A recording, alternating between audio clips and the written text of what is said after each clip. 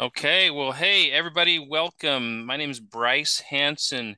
I'm with the Small Business Development Center based out of Sandy, Utah. We've been around for over 40 years, one of 63 networks nationwide. That's the SBDC networks in the US, as well as in some of the territories of the United States. And we love to work with you as entrepreneurs. We meet with people one-on-one as business advisors, and we also host or teach different courses throughout the year, really based on the functional areas of business or things that are relevant to your business. And currently, we have an artificial intelligence or AI seminar series where we invite experts in the AI field in various angles. And right now, AI is quite a wild west. There's a lot of applications coming out, uh, different ways to apply AI to businesses, well, to life really, but to business, to marketing. So there's really cool things going on. And so we're stoked to have Matt Sheehan with us with Gen AI marketers. And so they're playing in this field and doing some cool things. And so because there's so much going on, not every one person has a corner on the knowledge. There's so much going on. So we're just bringing people who know more about it or are working with this technology and applying it. And we're just happy to be able to learn from them. And Matt is one of those people working in this area and just creating some cool things. So Matt's background, he's been in marketing for a number of years and has done some good stuff and he has an interesting background things he's working on right now, and he'll introduce some of that right in a second. Um, and so we're pleased to do that.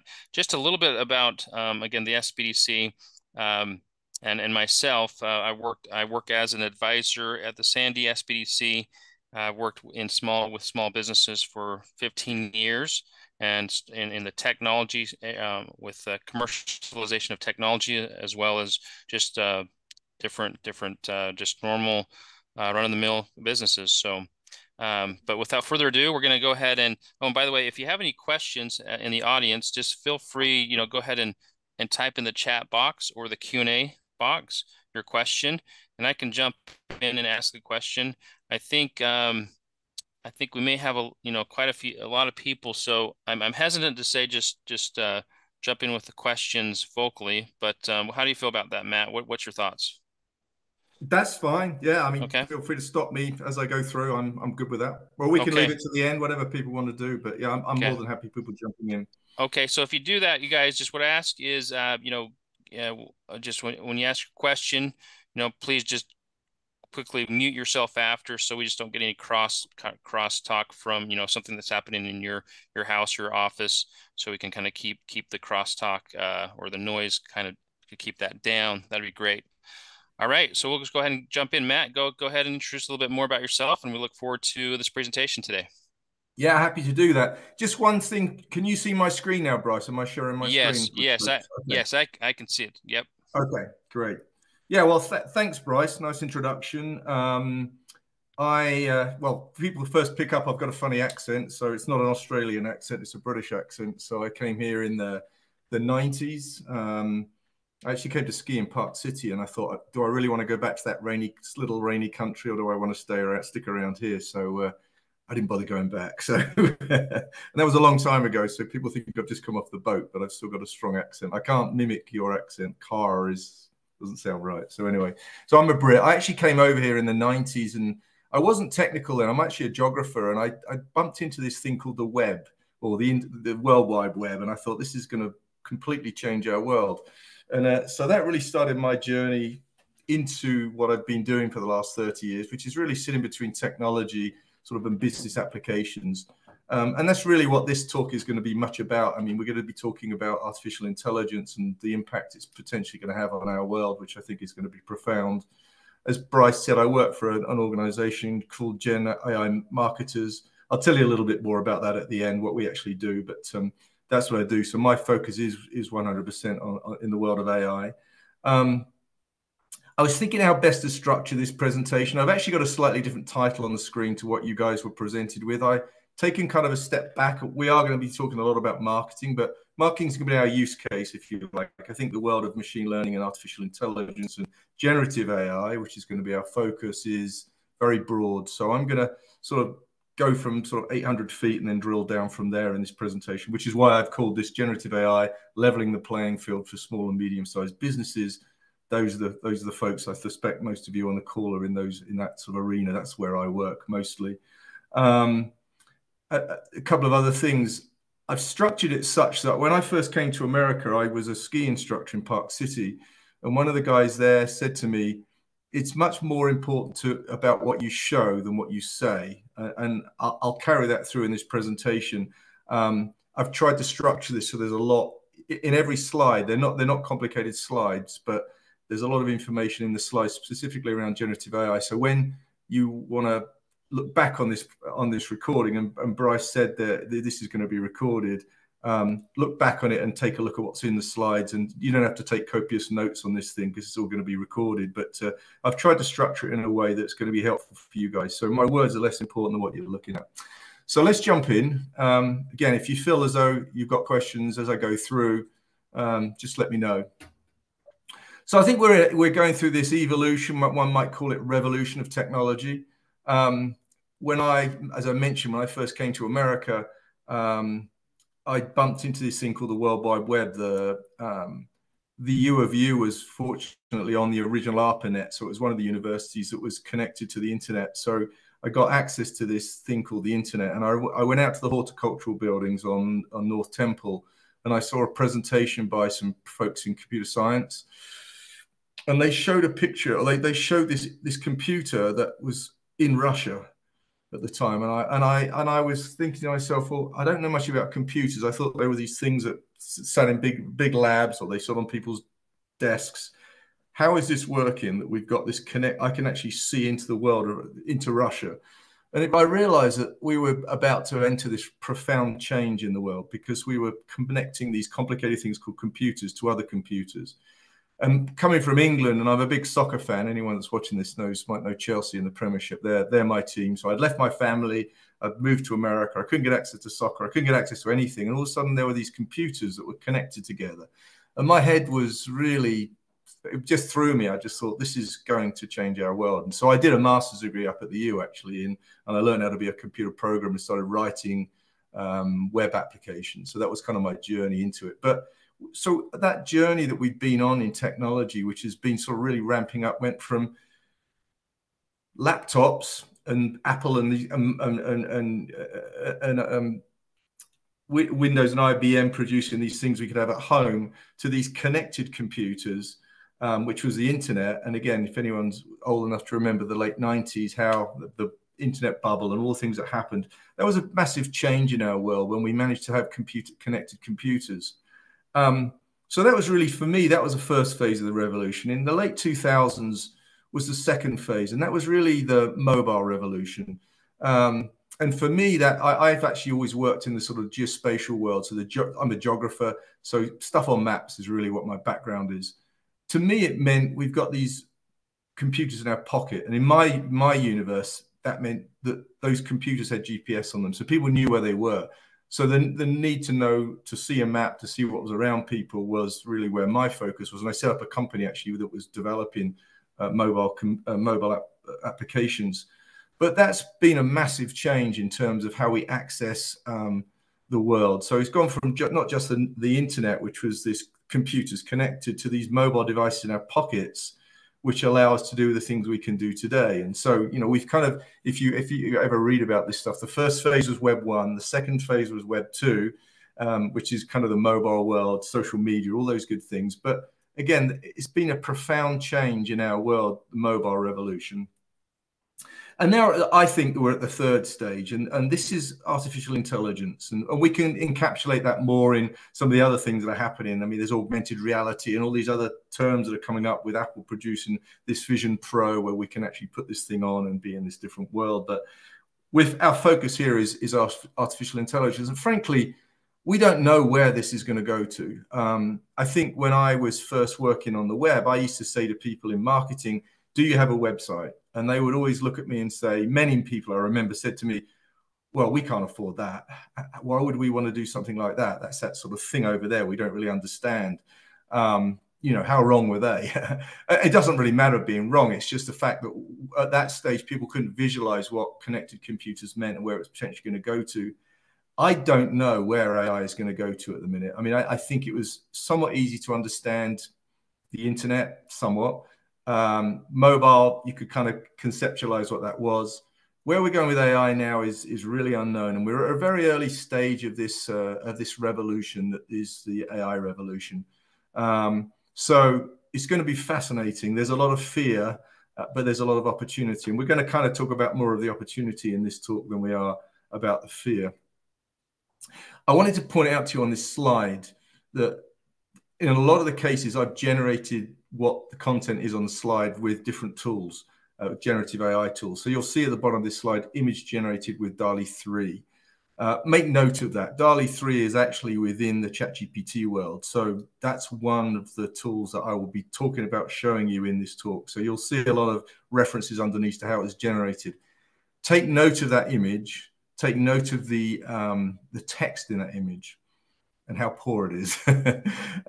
So we'll keep moving forward. So that's the evolution of technology. I've got some videos in this, and I'm going to, hopefully everything comes across nicely. I always fear when I put videos into presentations if they come across, but I'm just going to play this video. So the question here is, what is artificial intelligence? Ever wondered how artificial intelligence, machine learning, and deep learning are all connected? Picture this: AI is the big boss, the mastermind behind it all. Machine learning is like its right-hand man, handling the day-to-day operations. And deep learning? Well, that's the genius prodigy, diving deep into complex tasks. So, next time you hear these terms, remember, it's all about circles within circles, each playing a vital role in the world of AI. Mind blown, right? So again, this is part of our journey in this conversation. I didn't generate any of that. That was not me. I didn't do anything there. I used a tool called Veed.io to generate the whole thing. And we'll talk about prompts in a bit, but I asked Veed.io to create that. So I didn't do anything there. That was just, when I generated that some little while ago, I was like quite surprised by how nice that content is. So we're not going to dive too deeply in AI. I'm an AI guy, but I'm not, I didn't do even though my degree was part of my time was spent in computer science, I'm not a computer scientist, nor am I, I'm an AI expert from a user perspective more than I am from a technical perspective. But we will dive a little bit into AI here. I think the context is important. So if you look at that diagram to the one side, you've got the three circles. So artificial intelligence actually dates back to the 50s, and it's really an umbrella term. They call it a discipline. A lot of people in computer science really dislike the term artificial intelligence. And I think it was actually written for somebody who was trying to get a paper published and try to come up with something clever about what the paper was about, and they came up with this term artificial intelligence. So it kind of stuck. So that's really the umbrella term. Machine learning is really where we'll talk more in this conversation. And we're going to dive deeper into generative AI, which is a subset of machine learning. So what is machine learning? Machine learning is really, what it is using data to train algorithms. In the strictest sense, it's to train algorithms. So I think that I always try and think of the analogy of the Olympics. You know, you've got people in the Olympics that are specialists in particular areas. You've got 1,500-meter runners, you've got high jumpers, you've got people who do long jump. They train continuously for their discipline. You almost can think of machine learning as those athletes. They're very, very good at particular things, and they train and train and train on those particular things. That's that world. And so what we use machine learning for is decisions and predictive work. So again, a bunch of machines, you can think of it like a bunch of machines that are really good at doing very specific tasks. You'll hear a term, if you ever dive deeper into this, called models. And models are really those, they're the experts. They're the ones that have been trained to do that. They're the athletes. So when you come across the term model, they've been trained on data to do something very specific. And in the world of machine learning, it's a very broad area. So it's not particularly new. It's been around for quite a long time. And regression is part of machine learning. So if you've ever, I cringe at how poor I was at maths, but I remember doing regression at college. That's really that world where you've trained machines to do some of this stuff that we would do sort of more manually. So there's a whole world of stuff out there that falls under the machine learning title. And there are really three things to what makes up machine learning. There's the input data, there's the model, and then there's the output. So that really is the makeup of everything that sits under machine learning. The input data is what's called training data. So that's how we train the athlete, the model, to do what he does. So again, using that analogy, there was a very famous athlete in England called Sebastian Coe, who was a 1500-meter runner. And his dad was his trainer. His dad gave him all the routines, gave him everything to do. His dad's kind of the training data. His dad got him through these routines, and he ran and he did all these different things to become an expert at 1500 meters. The end result was he won the gold medal in the Olympics multiple times and broke lots of world records. So again, excuse my crude analogies, but that's kind of the world of machine learning. And that's sort of how that whole world works. There's anyone that dives deeper, you're going to come across supervised and unsupervised data and all sorts of different things about how they train that data, how the output can be very specific. You can identify a dog versus a cat versus classifying a tractor versus a house. So there's a whole world there, and I'm not going to go into that. And again, if you're interested, you can dive deeper into that. But it's important to understand that where we're talking about in this presentation is generative AI. And generative AI falls under deep learning, which is the middle, sort of the red circle there. And this is where we start talking about neural networks.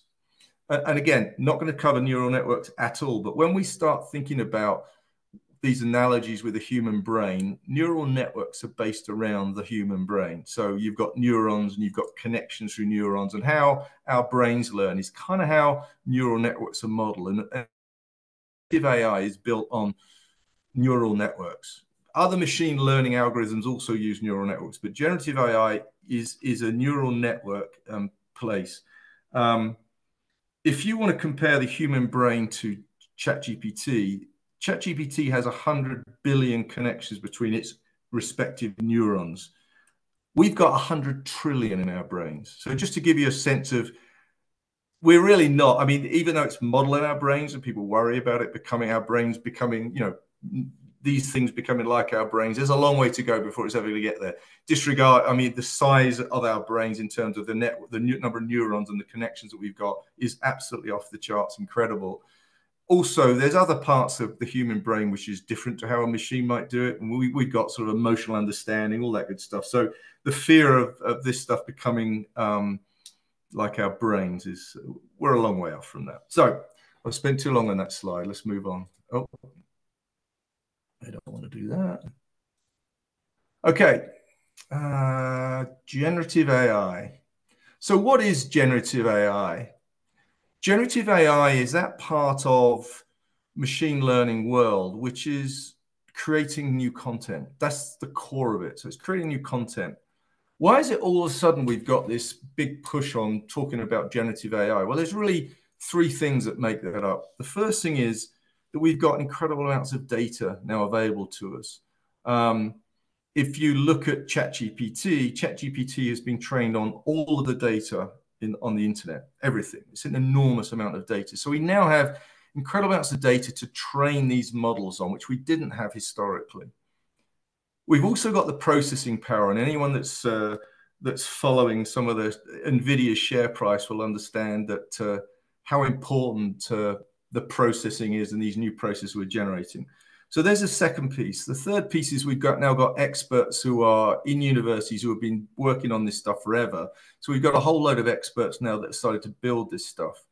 And this is not an insignificant exercise. The money that I've heard some numbers on how much OpenAI have spent on ChatGPT, and it's astronomical. So we've got big companies now that have got deep pockets that can build these things. So there's sort of a perfect storm, if you like, that we're now in the place of. So I've got that image on the screen, that was generated by DALL-E 3 within ChatGPT. And then it was animated with a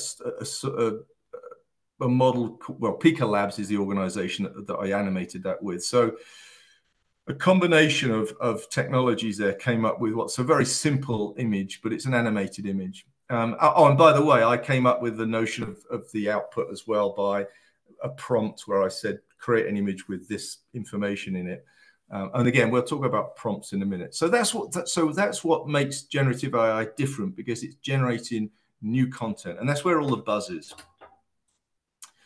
So take a quick cup of coffee, excuse me. So how does generative AI work? So generative AI is made up of multiple different model types. So you'll hear the term large language models, which are text-based things. That's the ones that we hear a lot about. That's again, ChatGPT is one of those. There's others, another one called Claude. There's Morphic. You'll see some references to that in this. So there's a bunch of LLMs that are out there, large language models. They're not the only ones out there. We're now generating imagery. We're now generating video. Anyone that saw the announcement from OpenAI on Sora will see what's coming in the video world. So we're also generating music. So we're generating a lot of content. There's lots of different models that are focused on this content that's being generated. Let's just talk about LLMs for a bit, because since that sort of started our journey. How do LLMs work? LLMs basically, again, ChatGPT being the most famous, they actually guess the next term in a sentence, which is kind of what that on the screen shows you. The students opened their blank. So what they do is they take a best guess at what that next word should be, knowing, and again, it's knowing what that next word is, and they guess what that next word is. Is it books? If they get it wrong, the model is that's how the model is trained, you know. So and again, it's a conceptually difficult thing to understand, but at the heart of it, the LLMs are trained on guessing the next word. So when you take that all together, what that actually means is on massive amounts of text, they'll guess the next word, they'll get it wrong, they'll be told that's wrong, try it again, they'll try it again until they get it right, and then they move on. I think that the best analogy for this is, imagine someone that's standing in front of has got a bow and arrow, and they're trying to hit the bullseye, and they fire the arrow and the arrow misses.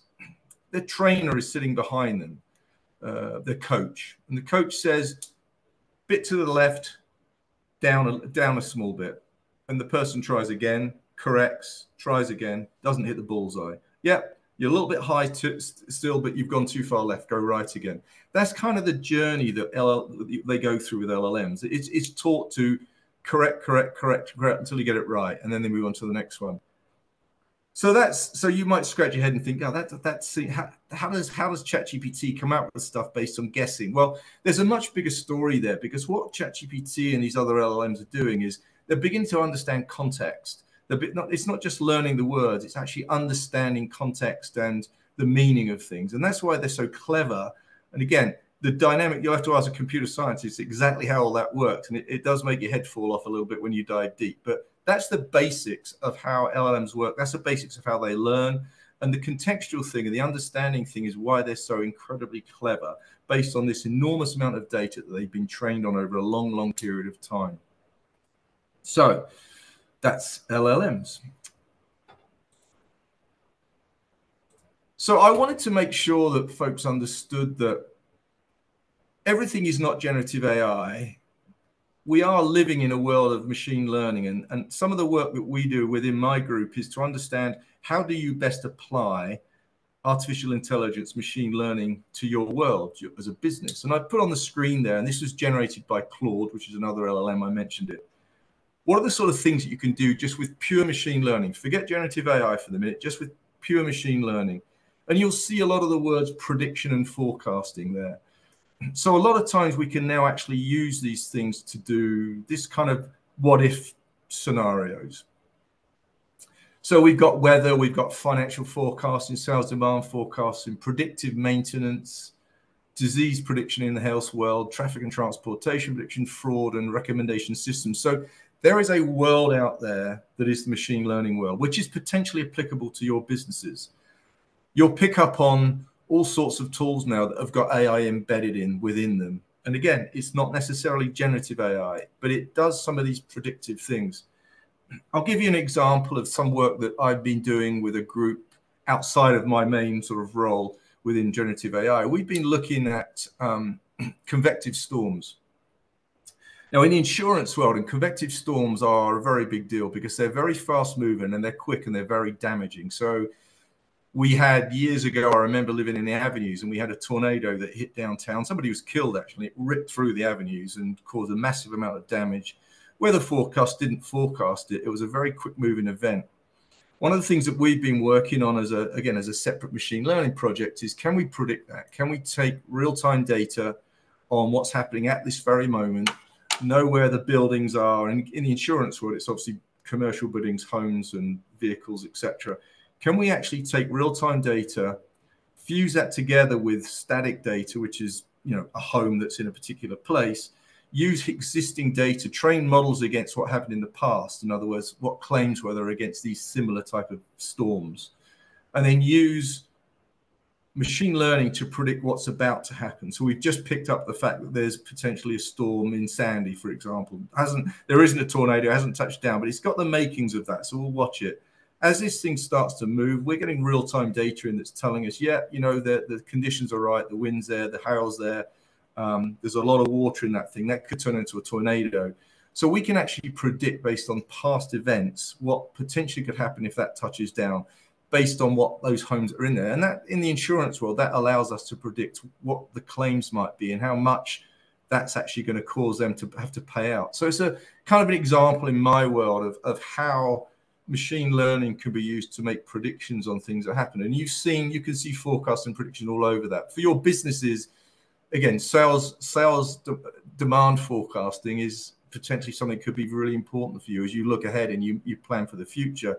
How can machine learning help you be better informed to make decisions today that you couldn't have made in the past? Sometimes you've gone from sort of finger in the air stuff and it's sort of a gut feel to gut feel and some really quantitative stuff that may or may not be true, but better to have something in place that gives you a sense of what potentially is going to happen than not. So that's the first piece, which is the machine learning piece.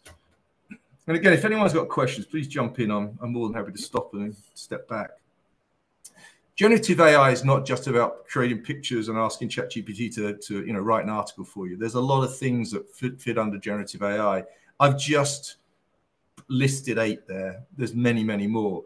Again, I want to give you a sense. We'll be talking about content in a minute, specifically content, but I think there's very much a focus within generative AI on content, and not so much on the other things that can be done. And the world is, I said at the start, we don't really know where this is going, not just with machine learning, but with generative AI as well, because the sphere is so wide. But if I walk through this, ideation, market research, content generation, customer support with chatbots, personalized marketing, automated reporting, product design, sales forecasting, on and on and on. There's so many things you can do with it. So the sky's the limit. And again, this was generated with Morphic, which is an open source LLM, which is super cool. I would encourage you to try it. I think it's morphic.sh is the URL, but it's a really nice tool. I love it. So I ideated with Morphic, asking it this question, and this is what it came up with. I said, just give me like a list of 8 key uses of generative AI today, and that's what it came out with. So we'll talk a little bit more about some of these things, personalized marketing, sales forecasting, etc. But just understand, I use generative AI a lot just for ideation. I just think through some things. Some of the stuff I mentioned to you about the insurance use case of machine learning, me and the team, we ideated within generative AI to get some more ideas about that evolution of that product. And we validate it with potential customers. But that's the journey we've been on with this. So that the wide sphere of things that it could be used for are massive. The sky's the limit. Quick sip of coffee, sorry. So third section, and by the way, I think we've got an hour and a half for this presentation. I will not be going on for an hour and a half because you'll get super bored with me chatting away. It's more about what's on these slides and maybe revisiting these slides. This next one is an important one. So what I tried to do here was, I've been working and building things in generative AI for pretty much since ChatGPT came out. So I built a compilation here of 14 of them, my favorite things that I've experimented with or done with for customers in that world. Most of this is not for customers actually, because it's stuff I can't share. But and if you want to look at this stuff, look again at the end, I'll mention it again. But on LinkedIn, I post all this stuff in LinkedIn, so worth following me on LinkedIn. But I'll press this and be quiet. This is about 5 minutes long, but this is going to walk you through lots of content that's been generated using lots of different tools within generative AI. So I get to shut up for a minute and you get to watch.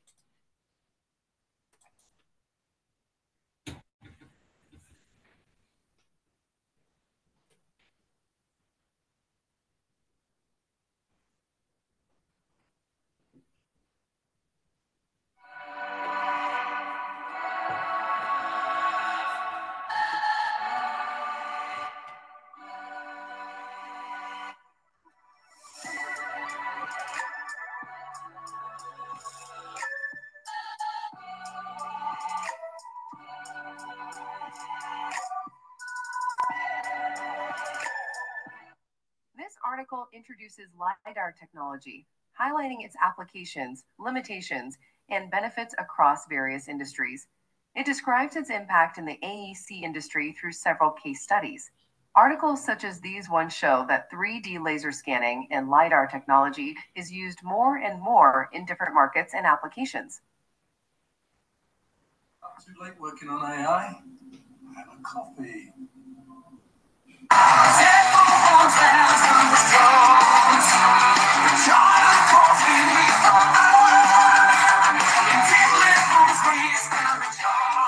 GeoAI, an interesting term. It's geographic data meets AI, Sam.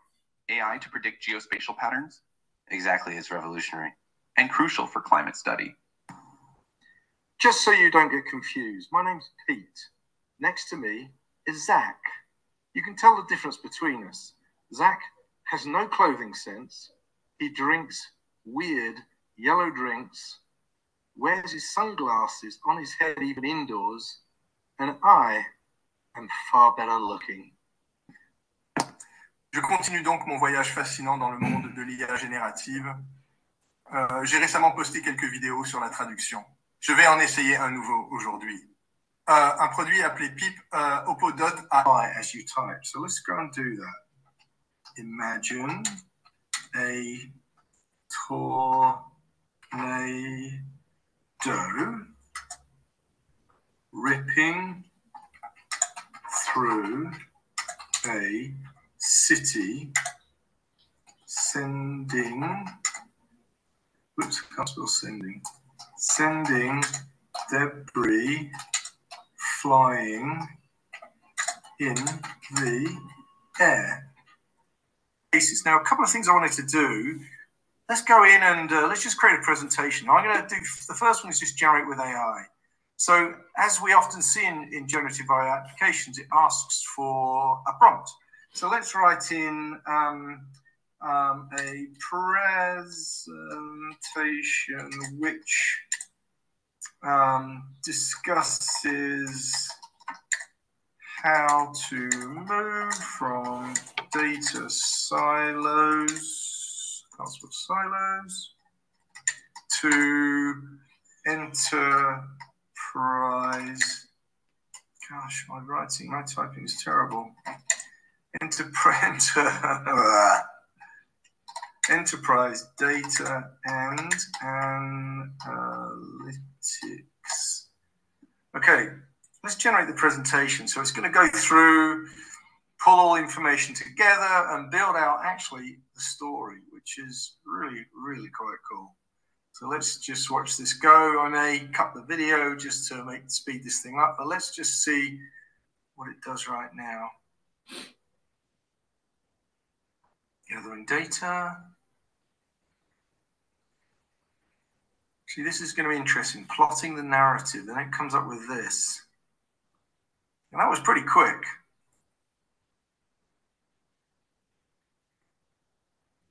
So there is a presentation. So we've got an introductory slide. Let's walk through. Let's see what we've got. Problem of data silos. Looks nice. Defining enterprise data and analytics. The benefits. Look at that. They've got timelines. Very cool. Strategies. Data governance, that's really interesting. Enterprise data analytics.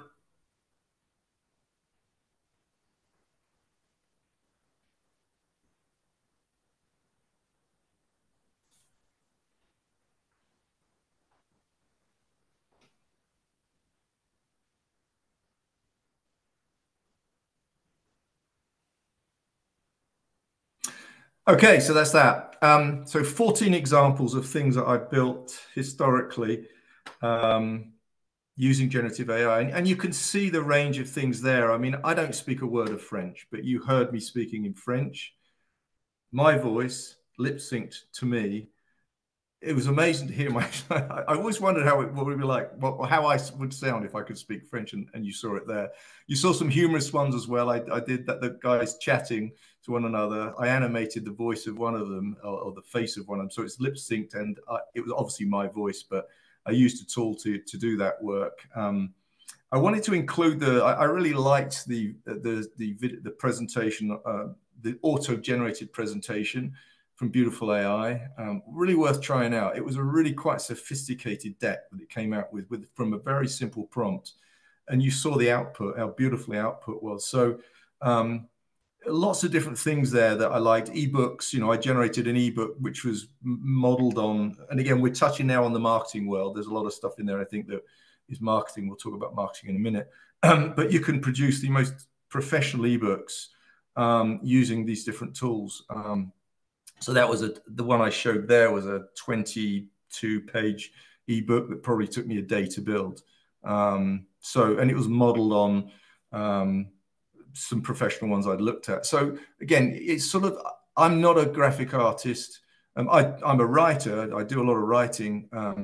I'm certainly not a video creator, but you could see there that we've all been given tools now to do things that we could never have done before. So it's become I put at the top of that slide, creativity unleashed. And again, we'll touch on that, and I'll mention it at the end.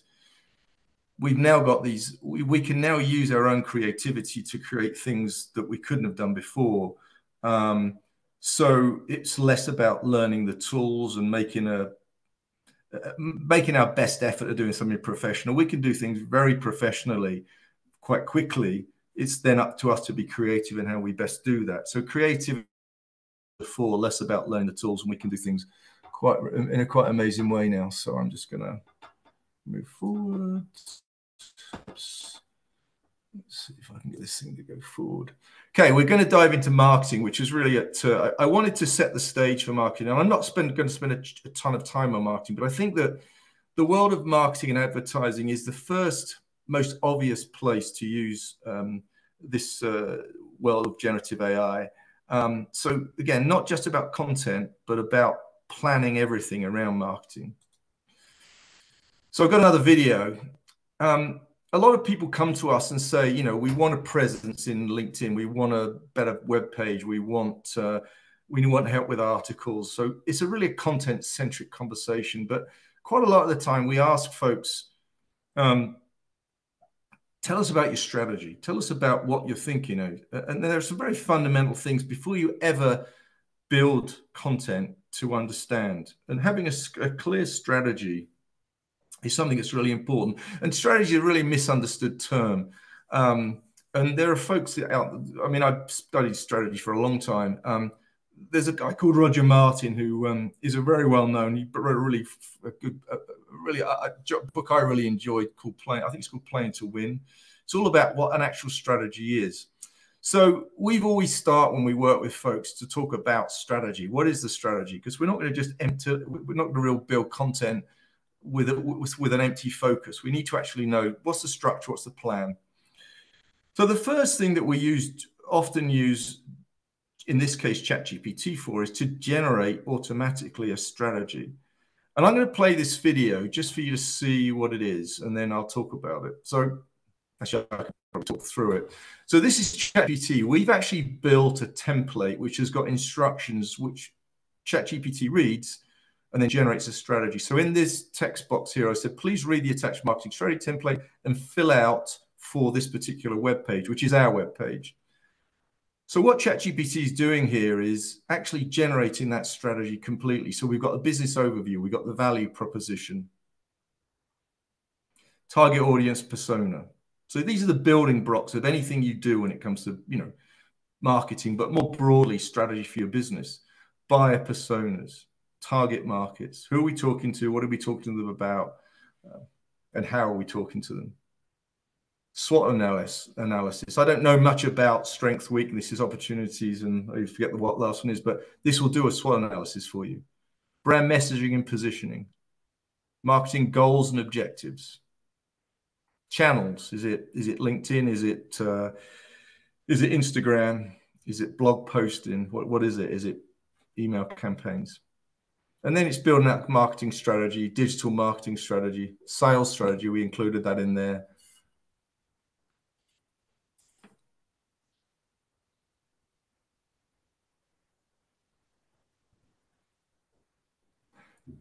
So I emphasize the fact that, particularly as a business, we want to have the foundation in place before we go any further.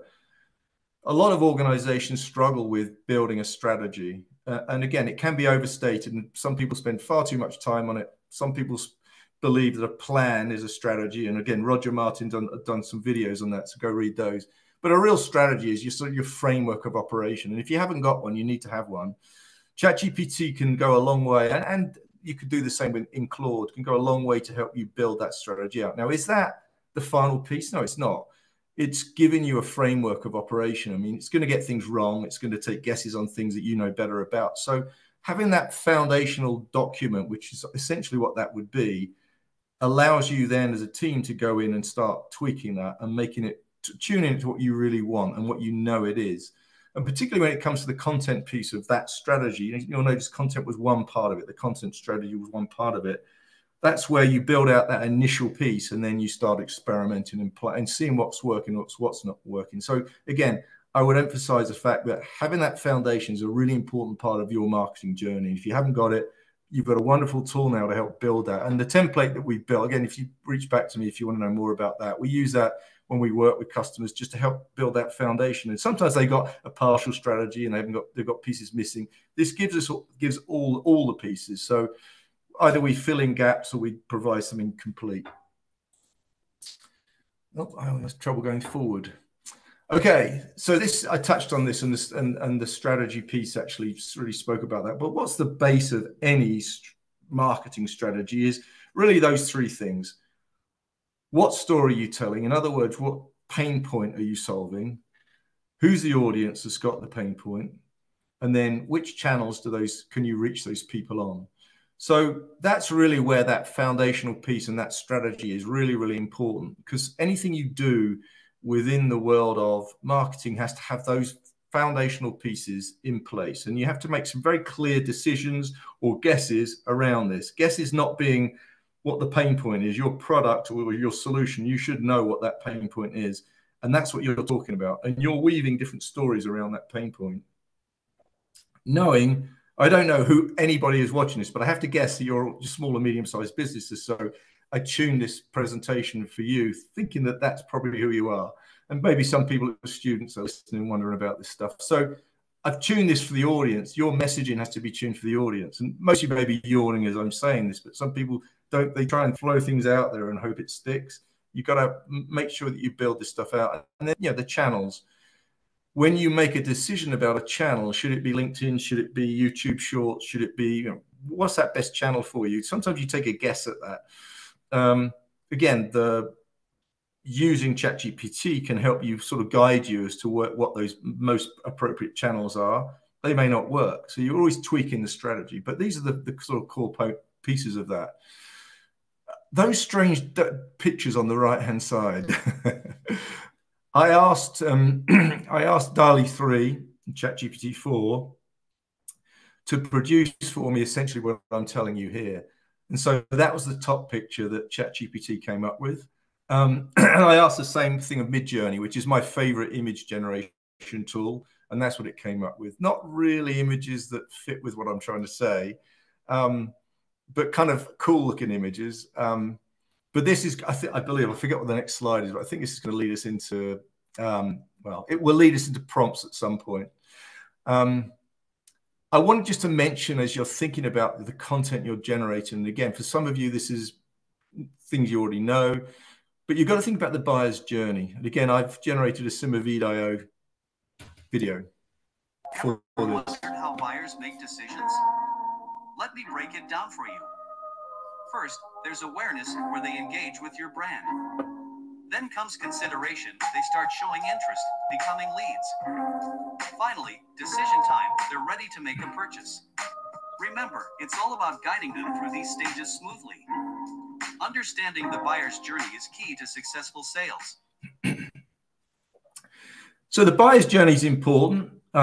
Marketing experts are always thinking as they generate content about the buyer's journey. And in the bottom right-hand corner there, which is a bit too small, but you'll see really the 3 stages of the buyer's journey: the awareness stage, the consideration stage, I'm looking up, and the decision stage. So it's engagement, leads, and sales.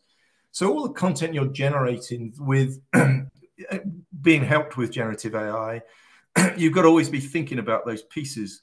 One of the places, so for example, where does an ebook fit? An ebook probably fits in the middle tier, the consideration phase. Where does a white paper fit? Buyers are probably getting to that point where they're thinking about buying. Maybe a white paper is a good place for them to push them over the edge. It's at the top stage that people struggle the most. And I'll tell you that I spend a lot of time in LinkedIn. And LinkedIn is a great business, the B2B world. I'm less involved in the B2C world, which is sort of the Instagrams, the TikToks of this world. I'm not so engaged there, but I can talk to LinkedIn. Compelling content in there is critical. I see a lot of people making mistakes in LinkedIn, either blatantly selling there or pretty much producing stuff that's you're not interested in it. And I think you've got to be aware of the fact that people are scrolling through social media quickly. How do you get their attention really quickly? Social media, I mean, generative AI gives you the opportunity, and you saw some of that in those 14 slides that I shared with you, of producing really compelling content to grab people's attention. And I think in today's world, particularly in social media, particularly in a place like LinkedIn, where there's still good opportunities to get people's attention, the creative process comes in. So I mentioned the fact that you don't have to any longer kind of learn how to create images or pay graphic artists. You do have to pay graphic artists because they're super important, but you can do some of this stuff yourself, even if it's just initiating that to tell a graphic artist, I want that, make it a little bit better for me. You're empowered now to be able to create compelling images, create animations. You saw an avatar there, a girl talking. That was completely generated. She wasn't a real person. It was just completely created by AI. So there's lots of clever ways now you can get people's attention. And I would share with you a lot of this. Because of the work I do, I spend a lot of time in that awareness phase. Can we get people's attention? And most of the posts I put out there get between 2,000 and 7,000 impressions in LinkedIn, which is a lot. It doesn't sound like a lot, but it's a lot because a lot of people generally get 100. The most successful post I ever put out got 160,000 impressions, which gets a lot of attention. So 160,000 people effectively is who's looking at that. That doesn't mean you've won the game. It means that you could drive people through with clever calls to action within the text of that LinkedIn post to the middle of the funnel. But my point to you is there's a lot of clever ways now to get people's in that awareness phase, to get people to know about who you are, to get people to want to know a little bit more about maybe your product or who you are or what you're doing. So a lot of clever ways to do it.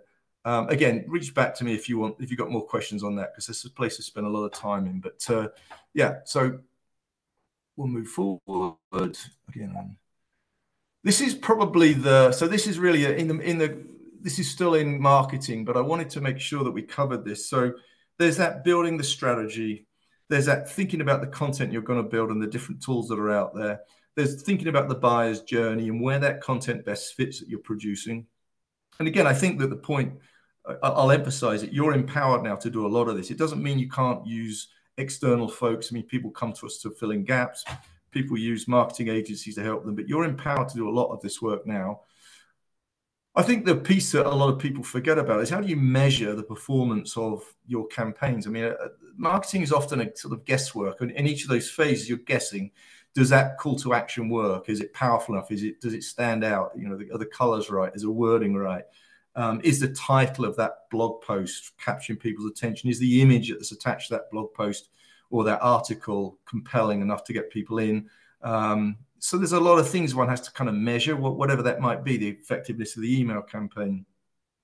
You can do all of that in using generative AI. So, it's all good, well and good producing the content, throwing it out there, hoping that it works, maybe looking at, Google Analytics and some other, there are millions of tools to analyze it, but you can actually use these tools to help you understand that. And the diagram there is actually, if you ever come back and want to sort of pause this, that's actually taken from a paper, an AI paper, and it pulls in all the things we spoke about earlier. I'm really only interested in the light blue piece of that. So you can feed your marketing performance data into one of these generative AI tools like ChatGPT, Claude, Morphic, etc. And you can actually train it to produce output like I've got on the right-hand side there. So, there's a whole slew of different things that you can use it to tweak what you're doing. Content analysis, predictive analytics, A/B testing, customer segmentation, campaign optimization, personalization. There's a lot there.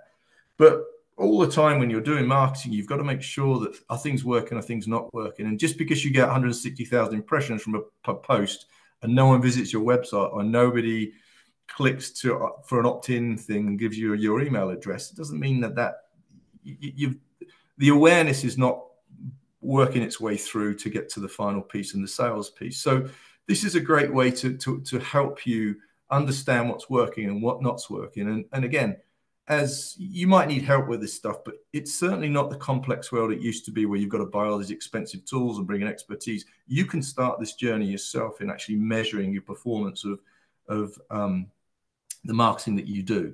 So, and in this case, I use Morphic and Canva. Canva's like Photoshop online. It's super cheap, and there's AI built into it. It's a great tool. I really love Canva. So, measuring effectiveness. So we get to the last section 5. We get into the final section of this, the last 100 meters of the race. I'm going to just talk about a few miscellaneous things here. Prompts, data, and resources are really the 3 things I'll cover here. Quick sip of coffee, sorry.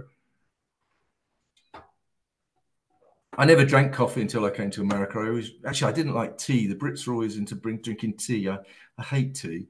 I used to go to my relatives' homes and they would offer me tea, and I was like, oh, please don't keep doing that. Anyway, tea's horrible, but I like people over here like tea.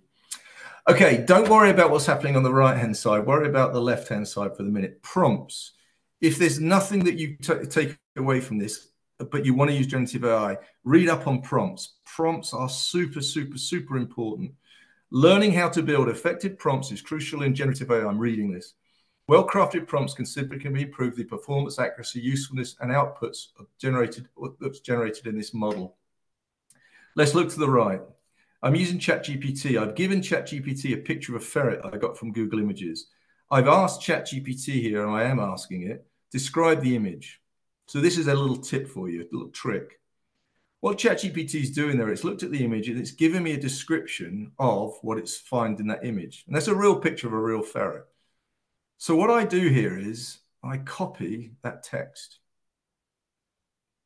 Then I plug it back into ChatGPT, and DALL-E 3 is what it's going to use to do the image.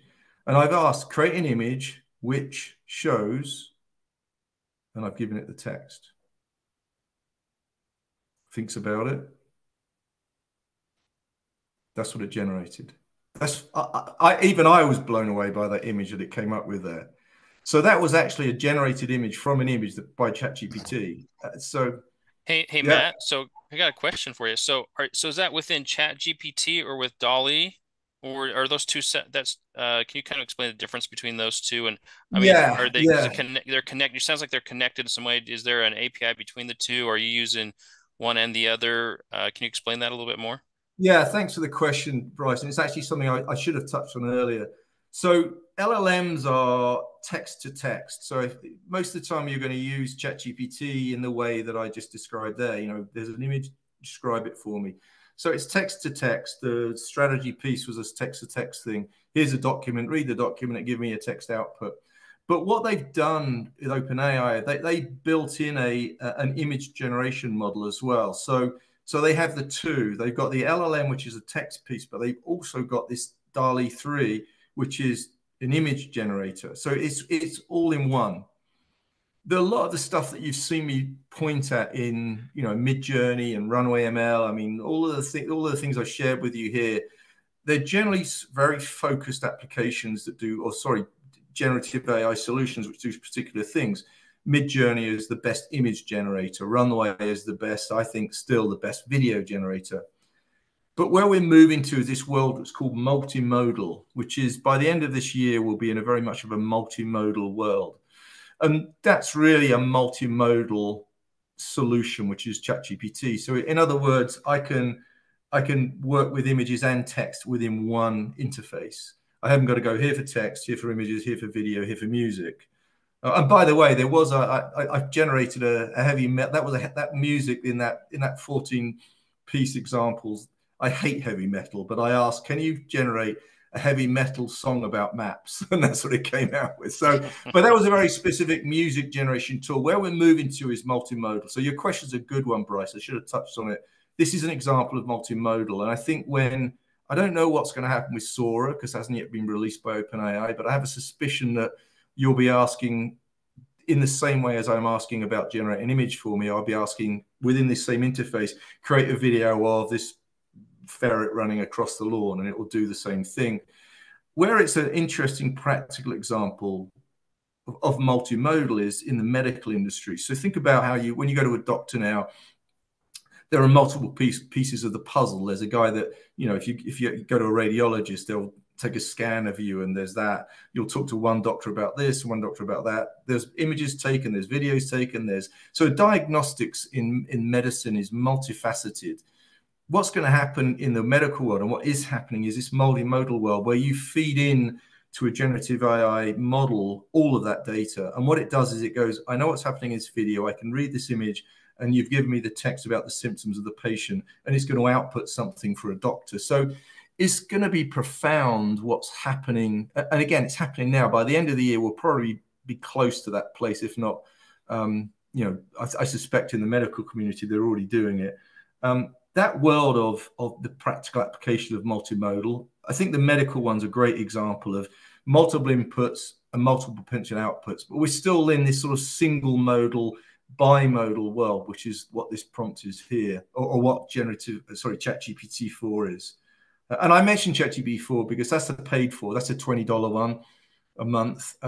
Claude's got the same thing. There's a $20 model, and they're the more advanced models. They're the ones that have been tuned to work with more current data. They're better. So there's a free version of ChatGPT, which is 3.5. I like 4. $20 a month is nothing. So I use 4. This is using 4. But thanks for asking the question, Bryce, because it's a good one. I'll just go back and emphasize, learn how to do good prompts. If you go to Midjourney, for example, which is the image generation tool, you can ask it to use, I mean, there's some really amazing things you can include in prompts, like use the Canon XYZ as the type of image output, or the type of device I'd like you to produce the output from. You can ask these really profound, deep level questions of it. You could ask it, make this a sort of a cartoon-like output versus a cinematic output. So the prompting is critical. And if you're going to get good output from any of this stuff, your prompts are going to be critical. So you'll go in and find sometimes that you struggle to get an output that you want. Like those images that I showed earlier that were poor. My prompts weren't very good. If I'd asked better prompts there and spent a bit more time in it, I'd have got a better output. Experimentation in prompts, reading about prompts, learning how to write prompts is number one. So I'd say if you want to get it right, spend some time on prompts. The other thing you could look at is training your own model. So I mentioned earlier on, it's kind of why I went into a bit of depth about the training piece of this. You know, ChatGPT has been trained on all the data on the internet, but you can train your own models. So you can actually take your own data and train it against your data. So there's a couple of examples on the screen. The animated GIF on the left there is Runway ML. It actually says in the interface, train your own model to generate images that you want. There's another piece in the ChatGPT world, which is called GPTs, and that's the interface for it on the right there. people have been building their own specific focused GPTs for a while now. So there's a whole store of stuff out there. You can think of it as like the App Store of things that have been trained to do this. So that website generator is someone who's built their own GPT, their own version of ChatGPT. It sits on top of ChatGPT. It's trained to do specific things. What might that look like in your world? One of the questions that's come up in the work that I've been doing is RFPs are a big deal, response for proposals, and they're, I mean, big public agents, for example, which I've worked with for most of my career, they release these very long, complicated proposals for small, medium, and large businesses to send proposals out and say, well, we can do that. And again, those that know RFPs, which is probably most of you, know exactly what I'm talking about here. But a question came up the other day was, can we train a GPT or a Gen AI model to take successfully won RFPs, because they're published, particularly in the public sector. Can I train it against these successful RFPs? When the next one comes out, which is a new RFP, can I give it to ChatGPT, just like I did with the strategy, and say, can you help me write a winning RFP based on the fact that these ones over here won? So that's you kind of training a GPT or your own model on data that you've got that you want done. So can that be done? Absolutely. Are people doing that now? More than likely.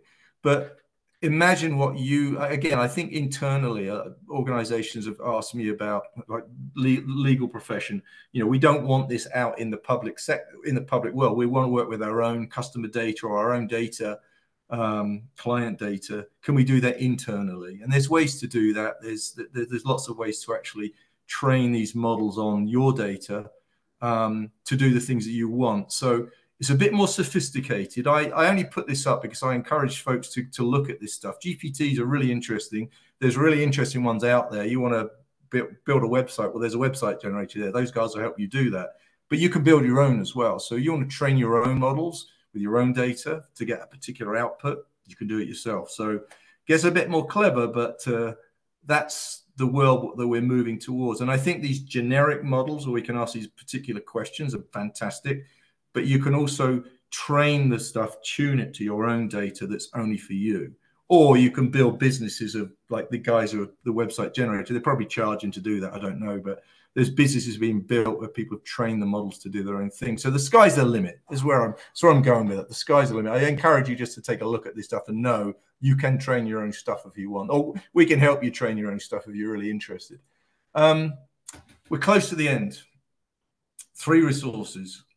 Matt Wolf is brilliant. He's on YouTube. He's got probably 600,000 followers. He's only been doing it for a year. You want to stay up to date with what's happening in the world of generative AI. Matt Wolf is well worth following. He does every Thursday. He just generates what's out there, what's new, updates on news. So he's really good. The Curious Refuge guys I love them. They're actually in the world of movie generation, or at least in the movie world. So we're getting to a point where people are now generating movies, short movies with generative AI. That's kind of their worlds, but they talk a lot about what's new, what's coming. They're very creative. You'll learn a lot about the different tools that are out there. I mean, the last one I watched was about what Adobe are doing, and Adobe being on our doorstep, what they're integrating into their existing tools. Talk a lot about advances in Mid-Journey and new tools that are coming up. So I pick up a lot from Matt Wolf and from the Curious Refuge guys. Encourage you to follow them and listen to what they're doing. They're very much on the creative side of things, but they give you a really good sense about what's coming and what's new and how things are changing. Of course, you can follow me as well on LinkedIn. And I post, like I said, a lot of the stuff that I have generated and shared here, I've posted there. You'll see me talk about the world as well of AI. So you follow me there. I can't think what the last slide is. So this is the last slide. So drum roll. Think of machine learning and generative AI as the expert in the room who gives you new superpowers. I mean, that's really what you have to think of it in terms of. If I break this down in the simplest of ways, that's kind of what it is. And don't get too locked onto generative AI. Remember, it's machine learning, and generative AI is part of machine learning. Machine learning can help you do lots of predictive things within your businesses, all sorts of incredibly clever automating tasks, etc. I've shared with you that generative AI is a content generator and a lot more. Sky's the limit. New tools coming out continuously. You know, it's hard to keep up with, but it's changing our world. The prompt, you can guess the prompt that was generated in Midjourney, but I basically asked, show a business owner with a group of Marvel characters as helpers. And so that's that image. And that's kind of, if you take nothing away from this, think about you as that guy looking at that computer with a whole load of helpers behind you who have got lots of different skills. That's generative AI. And that's my kind of summary of the talk. And I like that picture as well. So, and that's it. You can, like I said, I work for generative AI marketers. We do a lot of assessment of organizations. If you're trying to understand how AI and machine learning can help within your organization more broadly, we do assessments. We can really give you a sense of where it might help. Looking at your business currently, where it might slide in to help you do certain parts of the business, whether it be predictions or analytics or whatever it might be. So the broader machine learning place. But we also do marketing as well, which is obviously that's in the name. So if you need help with building a marketing strategy, if you've got gaps in your marketing strategy, if you just want to know how to get started and have us help you generate content for your marketing, then we do that as well. So that's my email address. That's my phone number. And that's it. All right, guys. Thanks so much, Matt, for being with us today. You guys have any questions? This is a great time to ask some questions. Really cool. I mean, there were so many different tools that you covered there, Matt. One question is, so how many different apps, AI apps, did you use, or did you show that you're using right now, or have used recently? Oh, that's a good question. What I like, the way I try to build this was to show you the use of each of the tools. So there's probably, I would guess, 15 or more tools in there. I've got particular favorites. As I mentioned, you saw me using ChatGPT. ChatGPT and Claude are different LLMs. Just think about the tech side of it, and you'll notice slightly different outputs from both of them. So I like to, like, if I'm writing an article and I want an idea, I'll go to both of those guys and ask them questions, and they give slightly different output. I'll also feed my final article into them both and say, you know, critique that. What have I got right? What have I got wrong? What do you think about it? Just as a guide.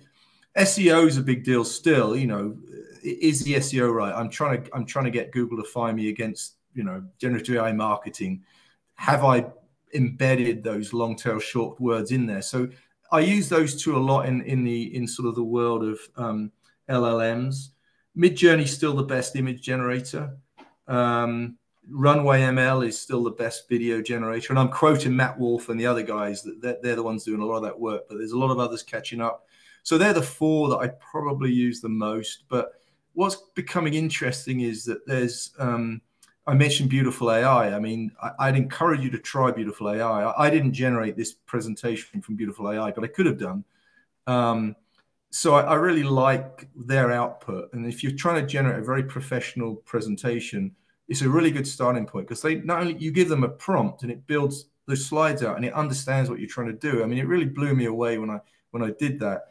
One of the slides that you saw there in the 14 piece, it was towards the end, was I think presentations, too often we see really dry presentations. I hope this wasn't a dry presentation for folks, but too many words, and, you know, you don't really get the gist of the story. It's sort of, you know, those fundamental pieces, people focus on like the features of their solutions, and it's like boring. How do I tell the story in a much more compelling way where people understand it? So there was one video there which showed 3 grain silos sinking. I don't know if anyone can remember that. Go back and look at it. And then this cloud of data essentially is what it's meant to be rising up. So these silos are sinking and the cloud's coming up. One of the organizations I'm working with is the world of data silos is a big deal in big enterprises. I mean, government, you know, DOTs are and other big public entities. You've got data in this department, data in this department. What we've been working on is trying to break down those silos So the data and the information that you get from the data is across the organization instead of isolated in each one. And I was thinking, how can you best kind of visualize that without the words? You know, just show it in a video, and that video is like 8 seconds long. But basically, it starts with showing 3 silos with data streaming off the bottom of them like a firework, like a rocket. And then as it goes through, the data comes together and starts to cloud up, and the silos sync. To me, that is and guys we're working with loved it. You know, it's a very powerful way to present the story you're about to tell. You know, that's the story, and you don't need words to show that. So that was a combination of using Midjourney to create the. I followed the same process as the ferret. I took a picture off of Google Images. I asked Claude or ChatGPT to describe it. I put it into Midjourney. I kept tweaking the prompt until I got it right, and then I put it into Runway ML. And in Runway ML is interesting. You can ask Runway ML just to create a video for you, or you can actually paint. And again, you'll have to try this out. You can paint parts of the image to animate them. So what I did was I painted the 3 silos and made them fall, and then I painted the data and made it rise like a cloud. So I went through a series of tools there to get to that endpoint. But I thought that's a very powerful way to tell a story. And I think for the guys watching this, you know, it's all about getting people's attention and telling things in a very compelling way to get their attention. That first phase of the fun, you get your attention. In a presentation, that's the kind of thing that's very powerful.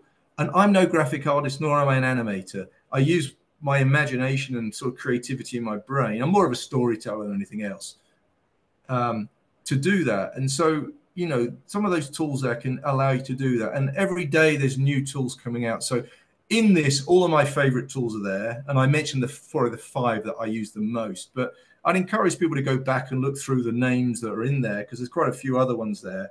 Try them out and see how they work and see what they can do. And if you need your hand, you know, if you need some guidance on what it is, how to use them, how we use them, you know, we've been doing it for a long time now, so feel free to reach back. But it's a good question, Bryce, and hopefully everyone leaves us and just starts playing around with this stuff, because I swear it's you get addicted to it. You can go, oh my gosh, I did not realize I could do that. It's really addictive. But from a business perspective, you've got to separate what's useful to you as a business. I mean, you can play with it until the cows come home, but what's the most effective tools for your business? Where are you trying to get to? And what are the ones that can help you do the things you want to do? Those are the critical things. And I try and focus my attention on the business uses of it rather than getting too wowed about all the new things that are coming out. Because, you know, in a practical sense, you're trying to grow your business. You're trying to increase revenues if you're a small and medium-sized business. How can these tools help you? That's kind of always been my focus. So That's I'll great. ask your question, Bryce. Yeah, so Matt, that's great. Thank you so much. We have a question online here. So this is a question from Suzanne. Do you credit the AI tool you use to create videos or photos when you post to online? For instance, if I use an AI tool to create a short video for my business, do I need to credit that tool on my website? Are there legal issues that you know of if we don't? That's a really good question. I don't. The big question that comes up is, let's talk about music, and people may have heard about this one. If I say to one of the music generators, create a song which is about maps, which is based around the Beatles, and it produces a melody and a song which is a Beatles song, there are questions around that long term legally. So I think we're in a bit of a gray area when it comes to create. I never reference or give credit to the tool that's using it, but the content it's been trained on is the question. So that ferret that I produced, you know, it was somebody else's image, and I used that as a recreation. So from a copyright perspective, I don't think it's copyrighted, the image, because it came out of that tool. But if you're asking it to, you know, write me a short story that's based on also H.G. Wells, and it's in the style of H.G. Wells, and it feels H.G. Wells-ish, that's where I think long term it's going to be problematic, and the industry's got to kind of figure that one out. So I think at the moment we're in the early stage of the internet where it's sort of the Wild West a little bit. But I'm very careful about the content I generate, and if I never ask it to be something specifically related to somebody else's work, because I think long term that could be highly problematic. So I try and stay extremely generic. But to answer Susan's question, I don't generally reference the tool that was used in this MR. So I'll put it out there, and I presume it's ours if we've come out. If I've gone through a process of generating a prompt in ChatGPT, then an image, multiple prompts and images, and then animating that. At the end of the day, it's me doing all that work, even though the sources that are doing the pieces are different. So that's kind of how but that's going to change. I don't know how that, what the, looking into the crystal ball, I don't know what the future looks like for that. So I would say be cautious. Matt, another question we have here is from Novatech Digital. Would AI take over the digital marketing space, especially in running ad campaigns? Meaning to just kind of, from my understanding of the nature of the question, I don't have a name, just Novatech, just letting for digital marketing campaigns, it's going to run it for you. Maybe tell prompts and whatever, and it's just going to kind of run as if it's your ad campaign manager. I think it's a good question. I can't fully answer the question because one isn't able to answer it yet. I always use the analogy of a pilot in an aeroplane. I got a good friend who's a captain of in a Delta, and I say to him, you've got computers in that aeroplane that can it can do everything. You don't have to do anything. It can land it, it can take it off, it can do everything. So what's the purpose of you? And he said, well, I'm kind of the overseer of the aeroplane. If we have a problem, I jump in. If we don't, so it's really a question of, are humans replaced by machines? And no, they won't be. We're never going to not have a captain in an aeroplane. Self-flying aeroplane is never going to happen. There's a question. I mean, self-driving cars are a different conversation. I think there's always going to be a human in the room when it comes to AI. I suspect, really AI means automation. How far one goes down that path of automation, I don't know. But, there's that long conversation about, are people going to lose their jobs? No, I don't think. I mean, AI can produce, generative AI can produce Python. You can produce Python. I produce Python code. But does that mean programmers lose their Python developers are gone? No. It just means you've got that starting point. You haven't got to do the drudgery bits of it. But you've always going to have what's going to happen in the future of work is anyone that's a marketing person, if they don't know how to use AI, then they will lose their job. Programmers that don't know how to use AI, they're going to lose their jobs, and on and on and on. But you're not going to be replaced. So the question of the campaigns, I don't know. I have a suspicion they're going to be much more automated than they are today. Does that take people out of the loop? No. I think people are still going to be there. Maybe it means we're more precise in how we best personalize and target and segment and measure and all those things, but humans are always going to be in the loop. So I don't think we're going to be replaced. I don't think those campaigns are going to be replaced. I would say that why I called it what I called it was it levels a playing ground for small and medium-sized businesses. Today, you've got to spend a bucket load of money trying to do all this stuff. Now, you're still going to have to pay the Googles for putting those ads out there or LinkedIn, but what you put out there and what you measure and what you do, you're like the big boys now. You haven't got to spend that money anymore. So it does level the playing ground, the automation piece, and allows you to do stuff that you could never have done historically. So it's a bit of a nuanced answer, that one. And Matt, and you're kind of talking about what levels the playing field in the creative process, making the creative. Is that what you're saying? Well, no, I think in everything. If you're thinking about doing an email campaign, AI can help you be more effective in that email campaign. I mean, there's a lot of expensive tools out there that help you do that, but you haven't necessarily got to do that. How do you word it? How did it perform? What do you include in it? I mean, you can use AI to ask all these questions. I mean, today, I think a lot of small and medium-sized businesses kind of struggle. They don't even know where to begin. I mean, marketing is a bit of a complicated thing it's as much science as it is art, but you can use AI to help you in all those parts of the journey. So I think that you haven't got to spend the same money, and you've got a better understanding because you've got this helper sitting next to you to help you do it more effectively than you could have in the past. So I think it's an opportunity for small businesses to actually approach particularly marketing in a much more effective way, whether it be organic or whether it be paid for. Great. This is great, Matt. This has been great. Any other questions? We've got plenty of people online here, so feel free to type in the questions here on the chat box, or even in the Q&A. But either way, or just unmute yourself or ask being unmuted and go ahead and ask your question if you have one for Matt. People are shy or overwhelmed. Yeah, I mean, you presented it very well just to get to kind of the background and understanding. I think it really made it easy to understand what AI is. It's great work defining it and helping us understand it. Um, like it was, I think it's a great presentation. So as we're waiting Thanks. for a question, I'm just going to stop sharing. I'm going to share my screen for a second. What I want to show is just so you guys know, just as if you have a question, just feel free to jump in. I'm just going to share my screen for a second. And just as we have the next events coming up on tap for us, I think you can see that there. Yep. Next week, Pay the IRS Less Without Going to Jail with Merrill Taylor, May 7th, 9 to 11 a.m. So it's really essentially a tax deduction workshop. There's nothing illegal going on there that we're teaching people to do.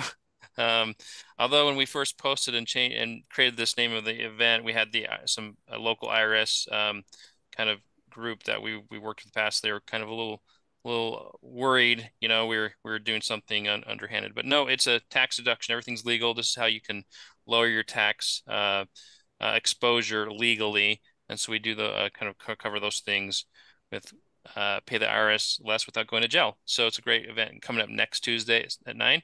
And the following week, we follow up with another session on AI. So a different angle, another angle from someone who's working in AI in a different way. And I think it's just wonderful that we have so many people, particularly in Utah, we're early adopters in a lot of ways in technology. So this is great. Just another great conversation. So that's May 14th, 9 to 10:30 with Doug Brockbank. All right, what other questions do we have for Matt here?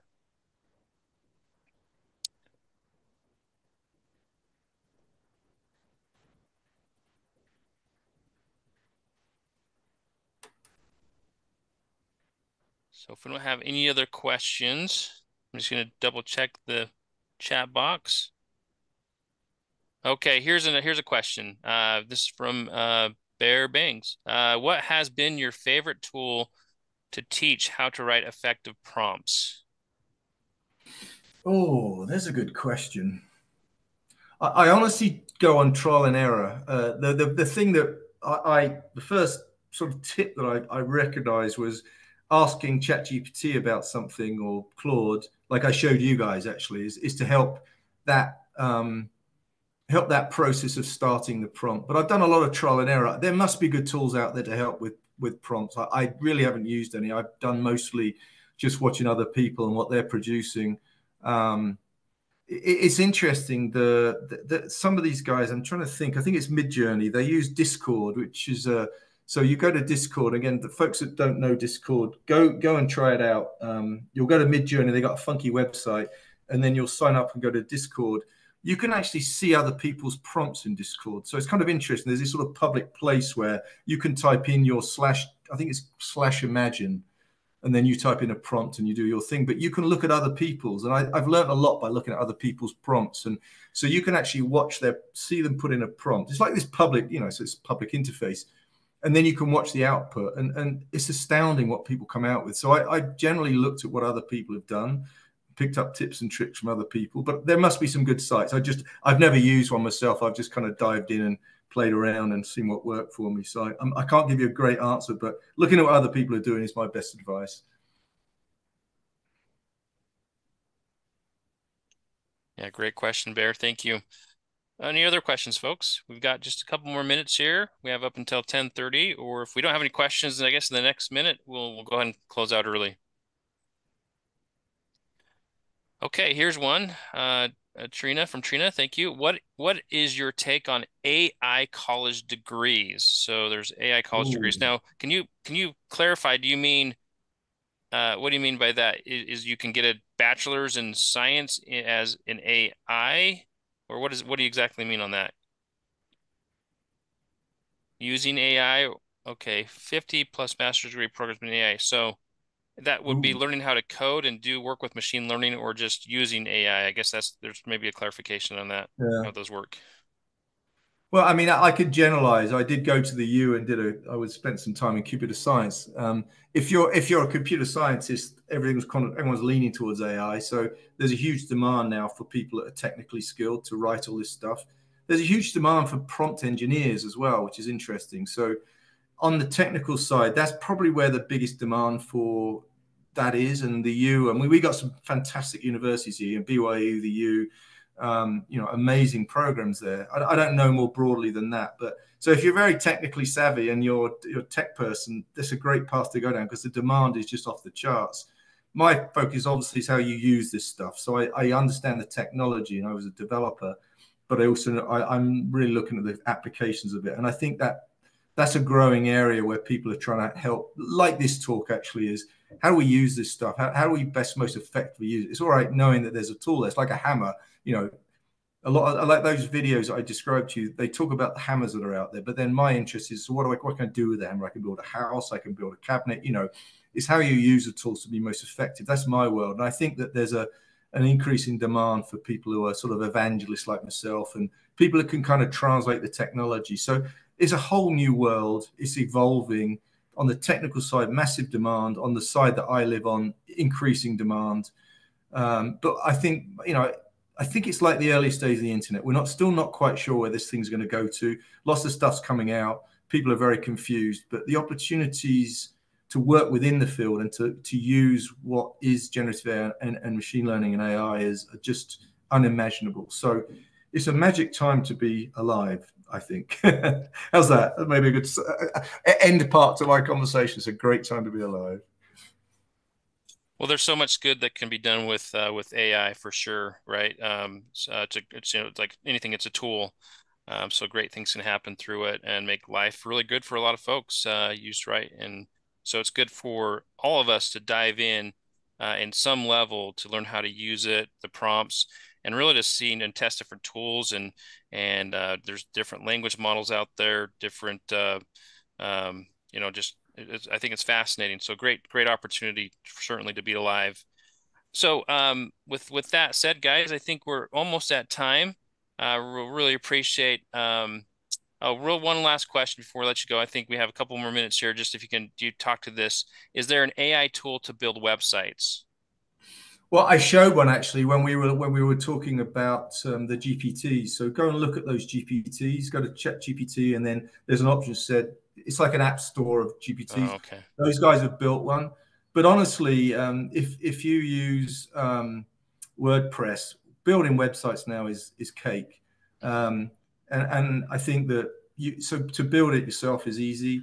To actually have generative AI look at your website and critique it is something that we do a lot. I mean, actually, that tool I showed you, the strategy tool, we presume or we hope that you've got a good website that describes your value proposition, all those things, because it's built against that.